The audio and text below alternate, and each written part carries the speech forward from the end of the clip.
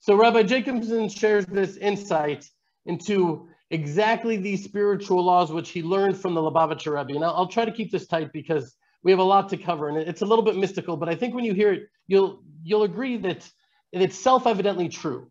So he explains that there are two forces which allow for the animation of the physical body by the soul.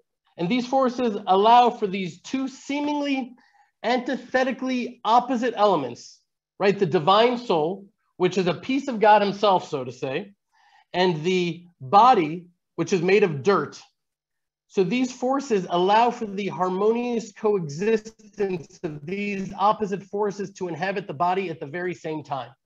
And these two forces within the soul are called Ratzo Veshov.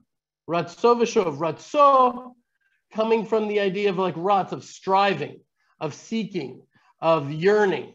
And Shov is the opposite, right? The return, the grounding, the settling. It's sort of like, what's the word? It's like pulsating up and down. It's going up. It's like, it's almost like the idea to me is of breathing, right? Inhaling and exhaling. That force of Ratzo is the part of the soul that is always striving higher, that is seeking to connect to the Creator and is constantly yearning to merge with Hashem.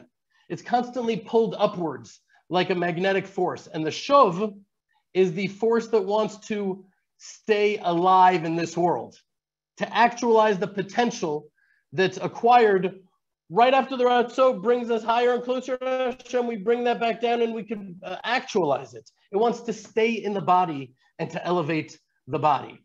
So if you followed what I described here, and I wouldn't blame you if you didn't, but if you did, it could forever change the way that you read the verse in Proverbs that begins with the words, Ner Hashem Nishmat Adam. Right? What does that mean? Ner Hashem Nishmat Adam. The candle of God is the soul of man. So visualize a candle, right? The wick, as long as it remains lit, it's like locked in this dance, right? On the one hand, it's striving upwards as if it's like drawn to the source above, while at the same time it's flickering down as well. It's cleaving to the wick for dear life and drinking the oil that sustains its very existence, that allows it to exist as a differentiated, unique flame. And it's the tension between those two impulses, to ascend yet to exist. It's the tension between the Ratzo and the Shov that produces that light. And so that's the same with the soul of man. The yearning to ascend and come close to God, but at the same time to remain connected to the body, to remain alive, that's the balance. And at that moment of nuclear spiritual forces at play, the Ratzo within the souls of Nadav and Avihu, the part of them which so yearn to transcend and cleave to Hashem and cleave to their Maker, that yearning of their Ratzo was so great that they just gave into it. And by surrendering to that impulse, it created an imbalance.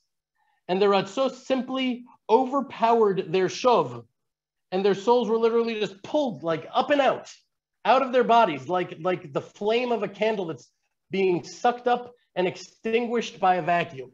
As the masks are coming off and much of the world is turning not only against Israel, but yes, against the Jewish people, if you feel different, if your love for Israel is growing deeper and stronger, if you're thirsting to cleave to the nation of Israel and to the God of Israel, if you're thirsting to learn authentic Torah from Jews in Judea, then the Land of Israel Fellowship is for you.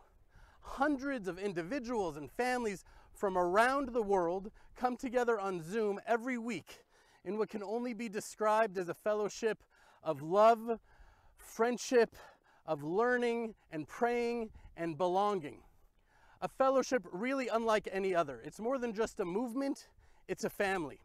To learn more about the Land of Israel Fellowship, click on www.thelandofisrael.com/fellowship or send an email to fellowship@thelandofisrael.com. Love and blessings from Judea.